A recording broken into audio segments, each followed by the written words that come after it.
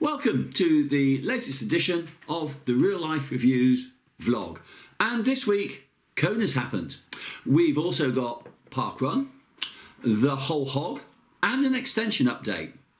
So let's get started with Kona. The World Championships in the Big Island started on Thursday with the women's race.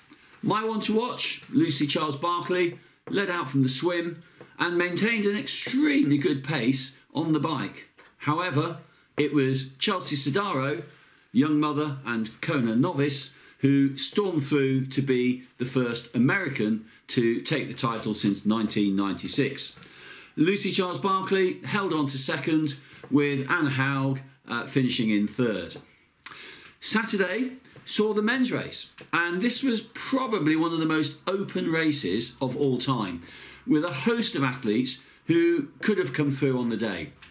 Sam Laidlow set down the first marker with his swim, and he held this pretty lonely position until well after the Energy Lab on the run, over 2/3 into the marathon. Gustav Iden and Christian Blumenfeld had been chasing him, and they were running together on the marathon, and then Iden pushed on, dropping Blumenfeld, and he eventually managed to run down Sam Laidlow. The final positions saw Gustav Iden take the title, Sam Laidlow coming in second, and Christian Blumenfeld in third.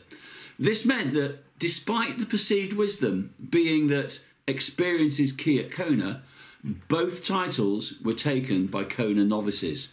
Indeed, I think the entire men's podium was made up of Kona novices. The men's race was also one of records. Sam Laidlow biked a 4:04.36 to smash the bike course record by 4.5 minutes. Gustav Iden ran a 2:36.15 to break the run course record, and of course finished in 7:40.24 to break the Kona course record. Another possible record is Sam Laidlow's drinking. He managed to down the beers of everyone on the podium.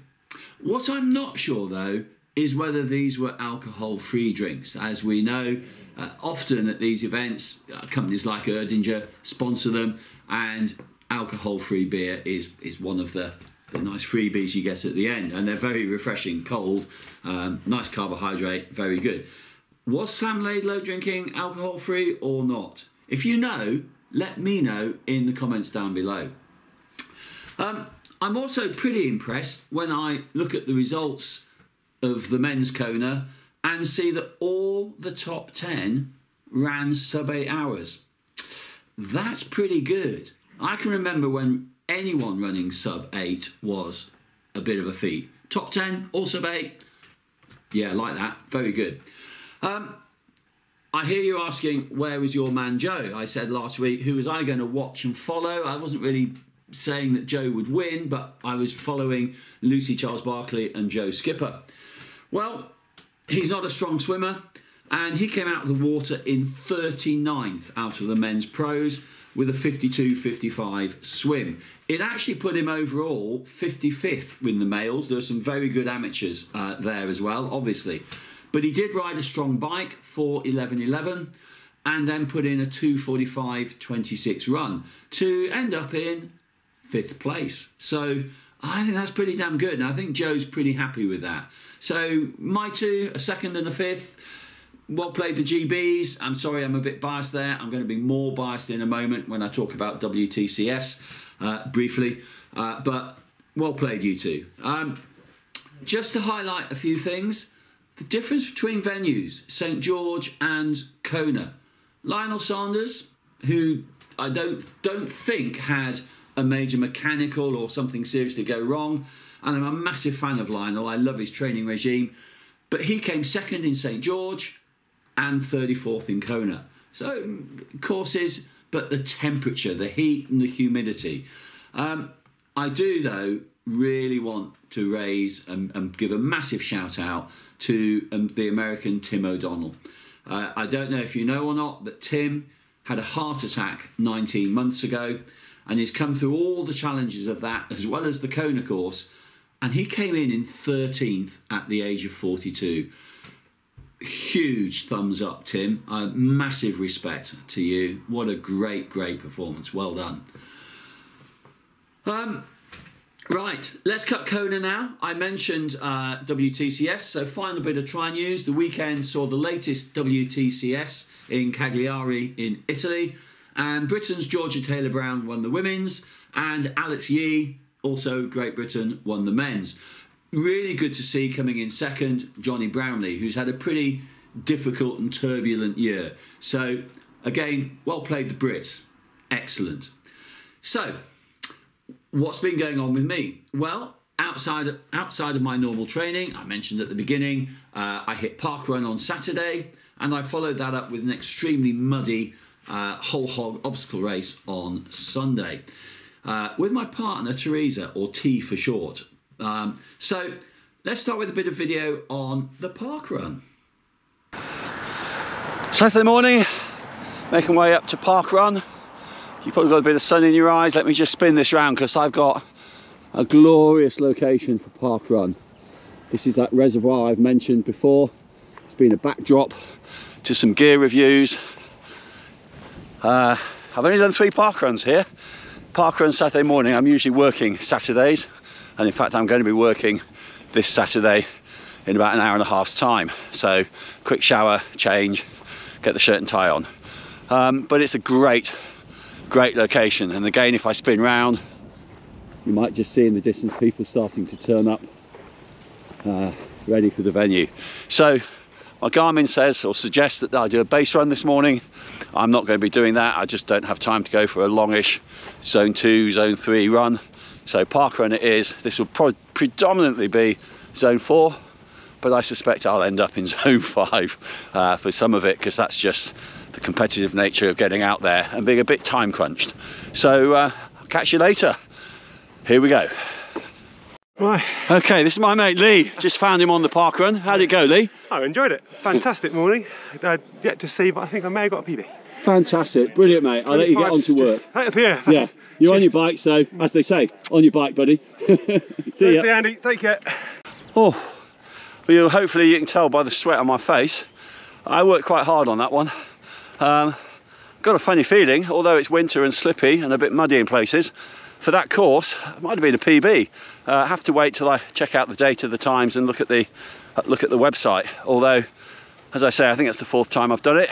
But that was a good workout. I'll let you know about the heart rate zones shortly. Okay, just uploaded using my phone. So if I come around to good old Strava, I don't know if you can see that. Zone 4, 79.9%, and if I click up to zone 5, 14.1%. So bit of a nightmare. Do the maths, 94% zone 4, zone 5. So much for a gentle run. Knew it wasn't going to be.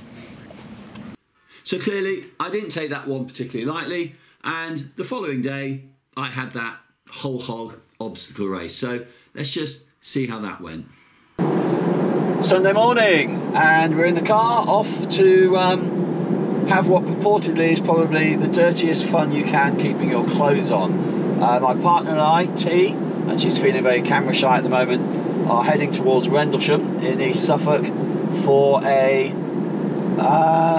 well, I was going to say muddy obstacle course. It's actually called Whole Hog, but it's a muddy obstacle course. It's a beautiful morning. However, the temperature is 4 degrees, so the water is going to be pretty chilly, to say the least.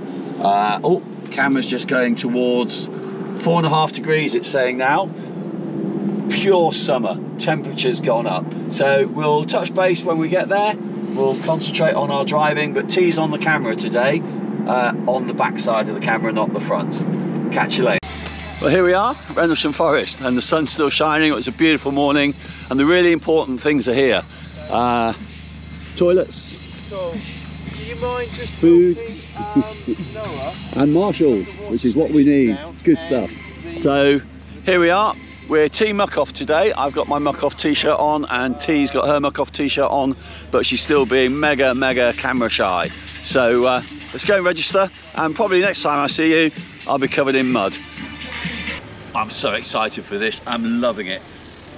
Event t-shirt, almost a freebie. Obviously we paid quite a bit to get into this, but 2022.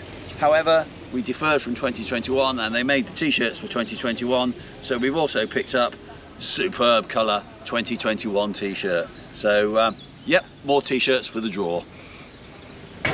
Great fun, absolutely brilliant fun. People everywhere.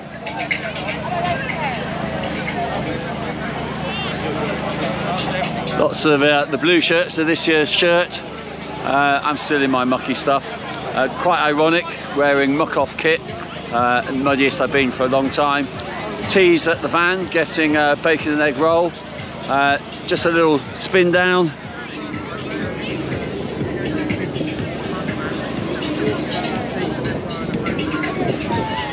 Muddy legs.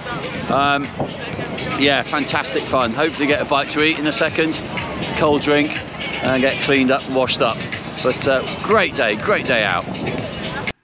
And finally, whilst I'm on my travels, a little extension update. Quick update on the extension, getting closer and closer to that magic point where we can start putting the kitchen in. So electrics are basically done, and the flues, the exit flues for the boiler and the extractor over the cooker. We've got the ceiling is now all insulated and boarded. Windows are in, glass and everything. Got boarding on that wall now, quite a lot of it. Soon be ready to plaster. Big thing, the floor is in. Don't know what you saw last time, but that's probably 8 inches up, and that's the proper flooring with the underfloor heating that's gone in. So yeah, getting there, moving on. I hope you've enjoyed this edition of the vlog. Please do like and share, give it a thumbs up, and if you haven't yet subscribed, please click on the little round picture down there. Up there we have the review of the Hoka Aura Recovery Shoe 2 that was released on Saturday, and up there our review of the Glorify Unbreakable sunglasses. Thanks for watching.